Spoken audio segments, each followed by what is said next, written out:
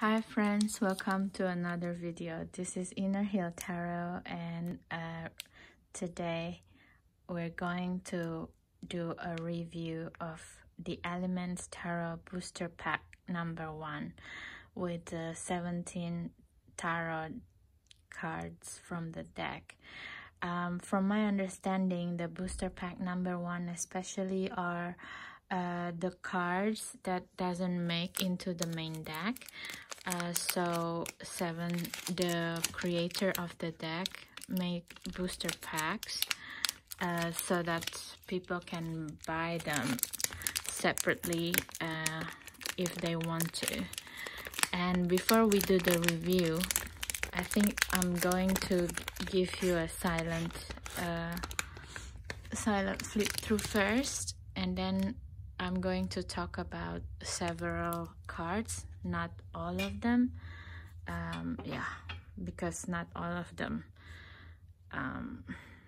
caught my mind's eye, basically. Okay, ready? Let's do this.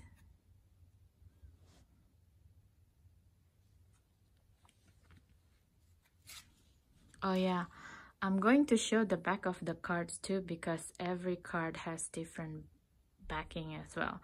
I forgot to do this with the booster pack number 4 and 3. Oh well, que será será.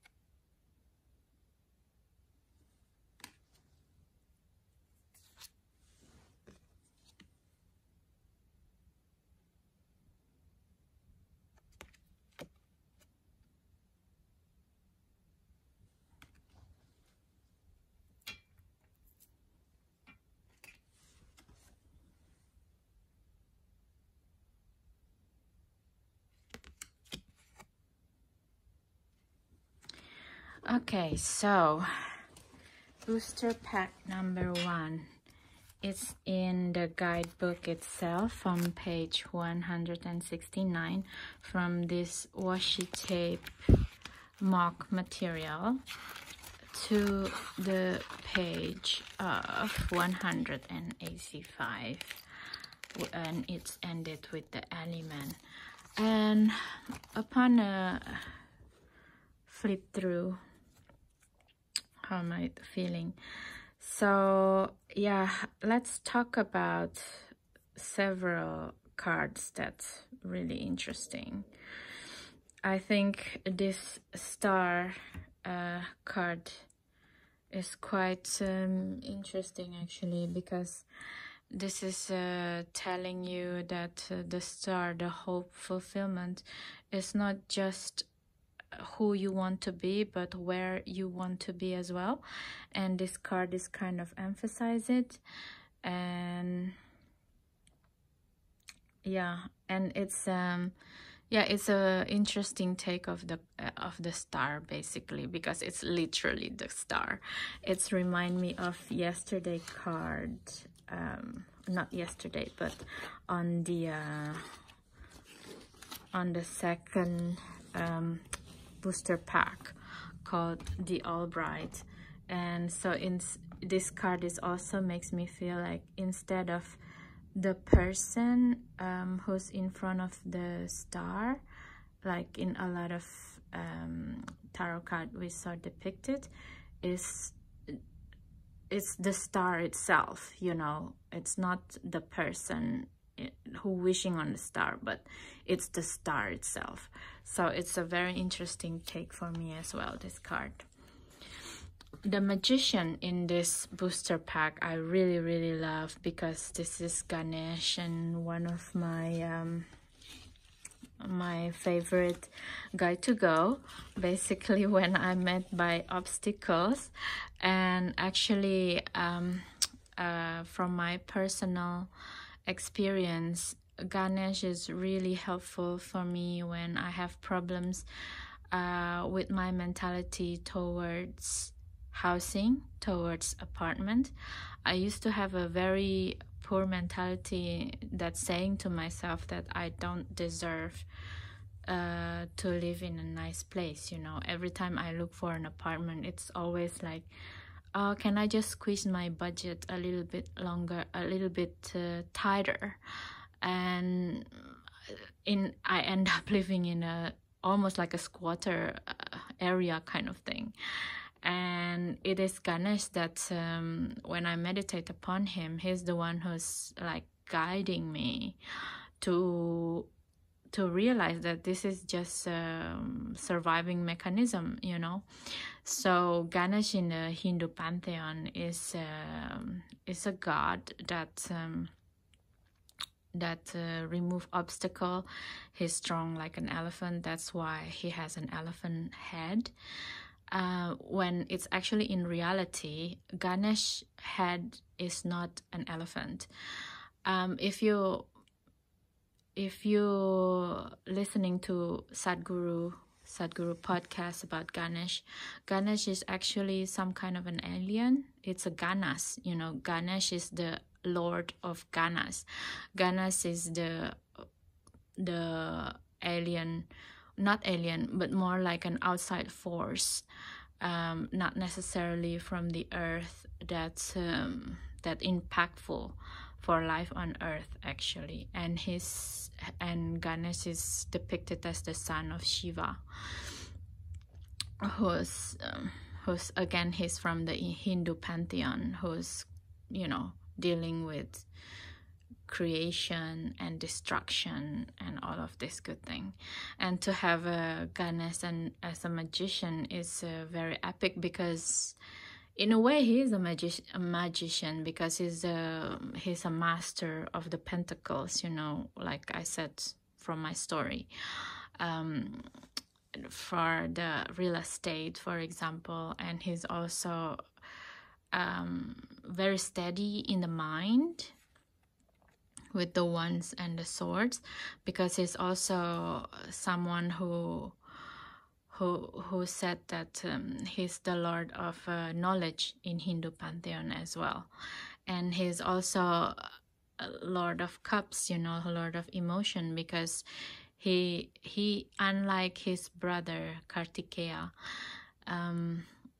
there's a story where Kartikeya and him given a quiz by Parvati and Shiva, the parents. Okay, you have to, if you manage to go across the world 7 times, I give you a very deep, profound knowledge. So Kartikeya, he's a god of war. He's not a necessarily god of war, but he's like Ares, you know, in Hindu pantheon. He goes all over the world flying 7 times, while the magician here, Ganesh, he just going around his parents, Shiva and Parvati, 7 times. And when Shiva asked him, why you do this, why you're not racing with your brother 7 times across the world, and he said very coyly, very smartly, and say, well, you are my world. It's I don't need outside the world, outside you. So you know, he's someone who's wise, and he's like the king of cups as well, you know. He understands. He is king of one, he is king of cups, he is king of sword and king of pentacles at the same time. So of course, to have him as the magician here in the Little Buddha Tarot, to me it's very appropriate. Okay, and the second and the next card that I want to talk about is the Justice card. And in the description, this Justice card is the raw justice, which means that the justice that's on the work, you know, like this is like a very vigilante vibe, very Batman vibe actually, because this is a type of energy that will kill the rapist of someone in your neighborhood that you know, kind of thing. I don't know if I like this, but I guess there is this kind of justice, and we like, I mean, I don't know about we, but I like the notion of Batman also, you know. So yeah, this type of energy exists. Why not? The next one that I would like to talk about is this 2 Pentacles card. It's quite appropriate, you know, especially this 4 of Pentacles. This is exact the feeling if you're like kind of in the feeling of, oh, what am I supposed to do with all of this money kind of feeling, you know. And this is like, oh, I'm going to, you know, make sure that this shape that I'm making is much better than the last. It is about your craft, right? Making your craft. Both are so cute. And the next one, the next card that I would like to talk about is these 2 cards, which is very interesting to me, the Last Round and 10 of Attention. So I don't know which energy is this. Probably is 10 of Swords, even the Last Round. I don't think this is the Wheel of Fortune at all. And this card is really intrigued me because it comes from the Goth, what do you call it, Goth Cowboy deck. So I think the idea of 10 of Swords as the last round, you know, the ultimate Russian roulette, it's very interesting, because it feels like that, isn't it? It's the finality. You died if you got the bullet. And also this 10 of Attention with the cancel. It kind of remind me of an episode in season 9 Project Runway with Michael Kors. In one episode they created their own fabric, and it's saying like cancel, and one person make a skirt out of it, and Michael Kors said, what kind of woman who wants to have cancel on her crotch, kind of thing. That's kind of the ultimate sorry to say this, cock block, basically, you know. And yeah, this is the energy that I feel from this maybe 10 of Swords. Yeah, it feels like it. Okay,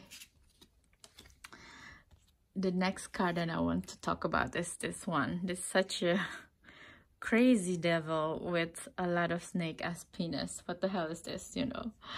It's very fun, and it's like a total indulgence kind of devil, isn't it? It's like someone who's doing endless cosmetic surgeries or something like that, or having gazillion sports cars to have bigger dicks one at a time, you know? So yeah, that's very interesting to me. And which one? Okay, let's talk about the last 3 cards. These 2 cards here is very interesting for me as well. Like, let's talk about this one, the Empress in this deck. And in the guidebook, 7 talk about how the chain is like the baby's feet. So it's like having a baby is actually also chaining you, like producing something, producing a new project, not about birthing a baby. Just a new project is actually can drain your energy, and it can, you're not just produce, basically you have to take care of your baby, you have to take care of your projects, and meanwhile you're doing that, you have to take care you cannot produce, you cannot just produce, basically, right? And to me it's like, I don't know if I agree with that as an energy of the Empress, even though it's only a distorted one, distorted Empress energy. To me it's more like distorted Queen of Pentacles energy kind of thing, because the Empress is like major arcana energy, and her, to me it feels like Mother Earth energy, that she's really just produce, really, and like an animal, you know, when a duck hatch, or like a horse born and the baby is already can run type kind of thing, yeah, the mom will take care of it, but it's not like a chain for the leg, you know what I mean? If the mother of the horse or the deer die, the foal basically still can live, if or the calf or the baby horse still can live if it's taken care of by others. It's not totally dependent. So that's, for me, the Empress energy is really just produced. There is no limitation of how she creates. But I think this kind of distortion type of energy is more like suitable with the Queen of Pentacles. I don't know, I might be wrong. Please leave me comments if you what do you think about this card. That will help me as well to learn. And from last is this one, the Strength card from Terra Volatile Tarot, which is really nice. And this is like a very distorted energy of strength also, you know, because look at his face, he's so purposeful, it's almost violent in taking care of his inner strength, you know, and he's really struggling with the inner strength with the lion, and I don't want to be that guy, basically. So yeah, it's a weird strength card, to be quite honest. It doesn't feel very positive vibe to me. Let me know in the comments, what do you think of this? And the last card of this booster pack, I think if you're getting a booster pack number 1, it's one of the reason is this Alleyman card. And this Alleyman card is remind me also of the previous card of the Magician, you know, with so many hands on him. And at the same time, it also reminds me of the Bodhisattva Kuan Yin with the 1,000 hands. So basically, with the Buddha Kuan Yin 1,000 hands, is like, it means that she can help various problems in one person, or she can help one problem for 1,000 people. This type of feeling, you know. And based on the other card in the fourth booster pack, which is the alley itself, you know, sorry, it's not very clear. With the alley itself, to me, is it's the same kind of feeling of a card, which is like both the Fool and the World, you know. But Alleyman, it's more like the World kind of thing, because yeah, basically this type of energy, this type of capabilities mean the world for some people, you know. And this Alleyman type of energy is there to help a lot of people dealing with different stuff, basically. So do I think this booster pack number 1 is essential to have? Well, you're buying the Alleyman Tarot, so I think Alleyman card would be the most attractive point to own this booster pack. And the second one, probably the Devil with a lot of dick. A snake as dick. That is so epic, you know. And probably also Ganesh as the Magician is also cute to have. But I think ultimately I still feel booster pack number 4 is the ultimate to go to if you want to own a booster pack from this Alleyman's Tarot. Okay, friends, this is it for now. Please let me know what you think of this review. Leave a comment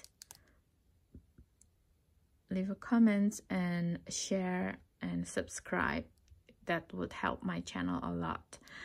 And let me know what you think. Thank you so much for being here until the end of the video. I cherish you. Have a good day, guys. Bye.